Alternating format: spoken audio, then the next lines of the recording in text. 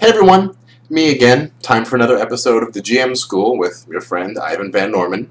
So we're going to talk about large parties today. Now obviously with role-playing games you can have as big of a group as you want or as small of a group as you want. I've played in games that are 2 people, even just me, myself, a player and a GM only running one guy, all the way up to a 12-player game, which isn't as uncommon as you think, and yes, it's absolutely exhausting, but it can be very rewarding in its own way. So, anyway, what we're talking about today is kind of seven players and up is what I would consider a large group, you know?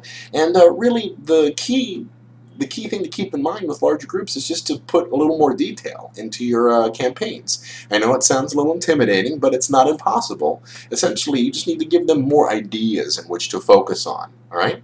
If your team is big, make your scenarios bigger, right? Allow for some more generic, open established choices, and don't get stuck in that like one guy is debriefing you type of scenario.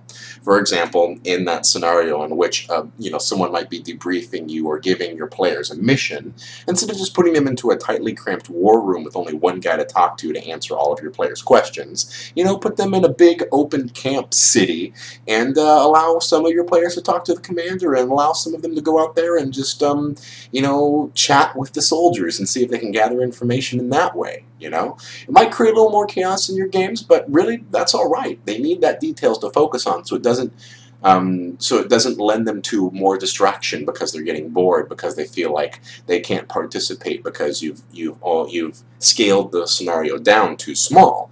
And the big thing to keep in mind is that it is nearly impossible for the players to not split up at some point in a larger campaign. It's almost always bound to happen. But again, that's fine. The key goal in there is to just spend equal time between your players' situations and do your best to converge upon them frequently. You can kind of implement a classic, you take the high road and I'll take the low road type of scenario in which it will eventually converge somewhere at the end or even several times in the middle of the path, if they want to choose to get together in a group or whatever, or back into the larger group. But, just make sure that while player, say, Group A is doing their actions and taking care of combat or exploration or whatever, that player or Group B has a lot of stuff to think about as far as where they're at and what choices they need to make as well too. They'll make it easy for them, and especially if you're going to have to divide your attention, give them lots of stuff to think about so that when you move over to the next group, you're like, okay, what's happening? And they can launch right into their decision-making ability, and shame on them if they haven't had a chance to think about it. That's pretty much what it comes down to. So I hope that's helpful, and that gives a little bit of a little bit more to work with when you're doing your bigger games.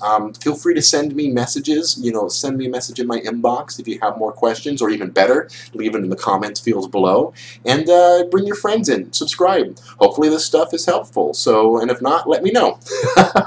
Anyway, we'll see you on the next round, and take care. All right? Bye.